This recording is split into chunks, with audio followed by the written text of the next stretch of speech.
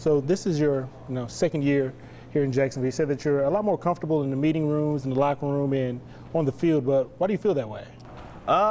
Just getting to know everyone. The system is changed a little bit, but I've been in the system now 2 years now. Very comfortable with it all, knowing what I'm doing, not just what I'm doing, but safety's doing as well. Just being on the same page with everything.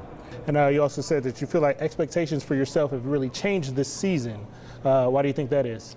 Because I know what I can do. Last year was my first year really starting and being a full-time starter.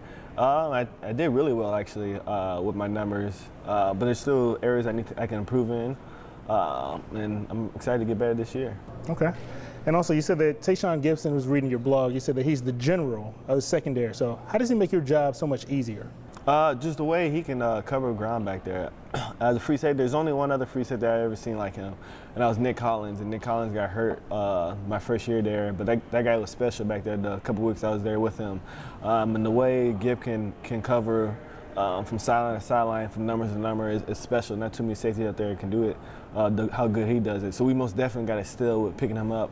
Will make my job a little bit easier. And you also said on your blog that you feel like the Jaguars defense can be a top 10 or maybe even a top 5 defense. So what is it going to take for you guys to actually reach that level? I think it's going to start in the back end. We stop the pass. We're going to stop the run for sure. We're eight-man front team.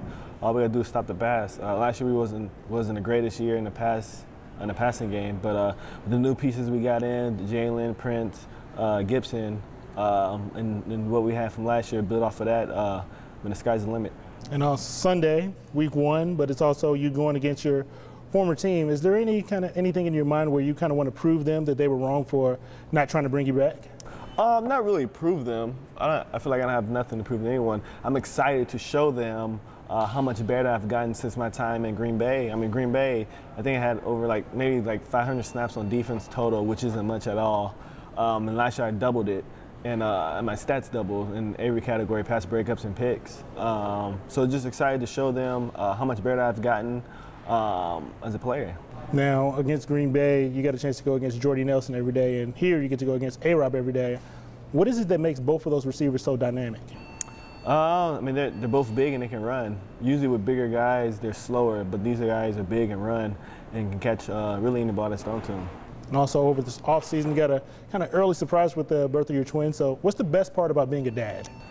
Man, the best part about being a dad is probably my son jumping on my back and holding the 2 twins at the same time. So, it's all love, how much they need me and to depend on me for right now until they get older. It's a sad day when that happens. But, I just love it. So is that just kind of, what kind of brightens up your day when you leave the facility here, then you go home and you got 3 boys? Most definitely. When I get home, I'm not a football player at all. I'm just dad.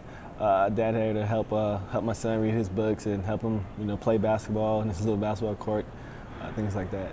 And also, how do yourself and the rest of the locker room kind of talk amongst yourselves about kind of everything that's kind of going on in society these days and also in the NFL as well? Yeah, there's a lot of debating going on in the locker room, but it's all good debates. Everyone has their own opinions about what's going on, but at the end of the day, we all come to a common ground and respect each other's opinions.